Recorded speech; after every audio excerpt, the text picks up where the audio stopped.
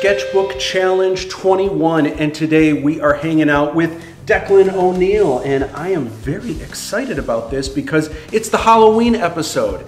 I thought it would be really fun for Halloween if we did something in the tradition of Hollywood is Dead, which was a really fun project of mine years back where I would take classic movie posters that you guys love and I would zombify them. So instead of Breakfast at Tiffany's, it would be Breakfast is Tiffany, or The Empire Strikes Back would be The Living Dead Strikes Back, and I had so much fun doing them, kind of for two reasons. Half of it was recreating some of my favorite movie posters of all time, kind of learning from some of the masters, just all of these really cool techniques. But then the second part of it was to take these iconic images and then just like decay them and make all the characters decrepit, like they're falling apart, and it's all in good fun. So I thought that would be a great sketchbook challenge today. If you guys fill the page, if you recreate a classic movie poster where either you love the movie or you love the movie poster, try to draw as best you can as is,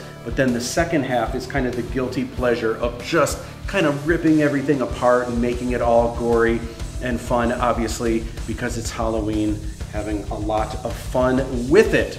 So Declan, what are you choosing for your movie today? I'm doing Scott Pilgrim versus the World. Oh, I love, that's like one of my favorite movies of all time. That is so awesome. I'm kind of jelly right now.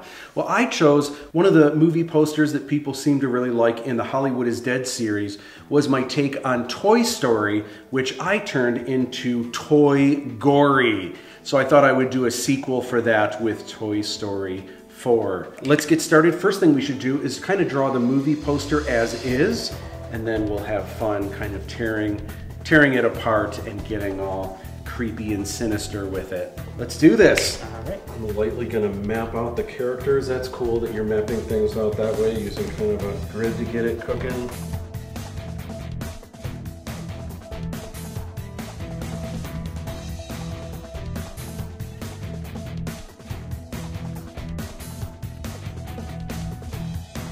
All right, so I've got the basic foundation of what the real Toy Story poster is. So now I'm gonna go in, I'm gonna make my details. But as I move along, I'm gonna start zombifying and making this look all decrepit and super creepy. This is the fun part. Here we go. Woody, I'm gonna give him the little pupils. So it's like he doesn't have the irises, but he does have the pupils. That's always kind of a creepy zombie look. I'm going to do something different with each one of these characters' eyes. I think I'm going to have Scott missing half of his face. Yeah. I think I'm going to change his sword into a baseball bat because that always feels more apocalyptic. Okay. Yeah. Love it. I'm having it like the shirt and the vest are just a little bit more raggedy. This toy has been through the zombie apocalypse.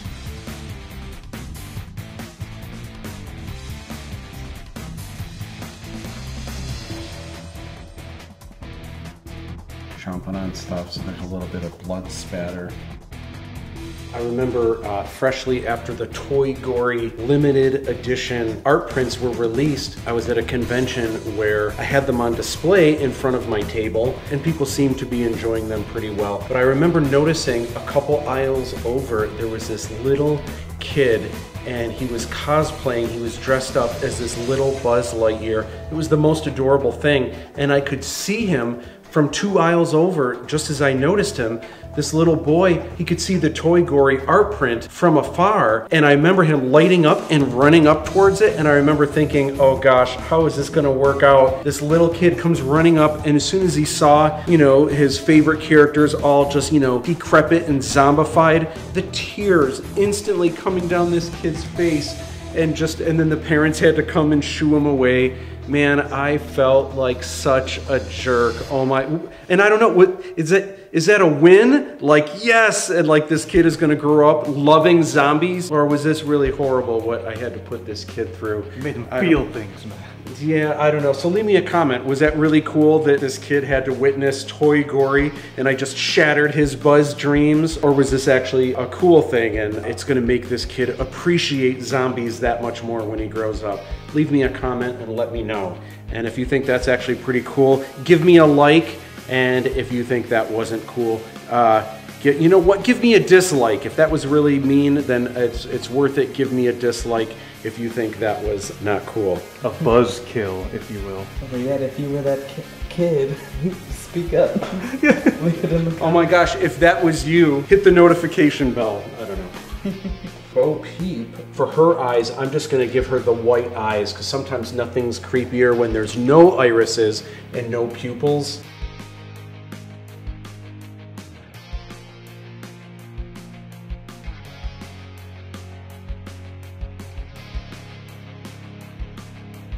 Buzz Lightyear, I'm gonna give him one giant eye, like his eye is almost hanging out, and then the other eye is gonna be missing.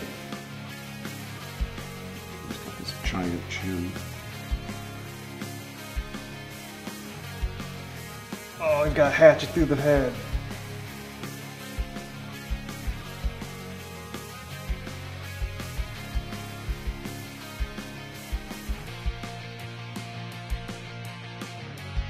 Stippling, some drud boplets, some blood droplets. You can tell I'm getting tired.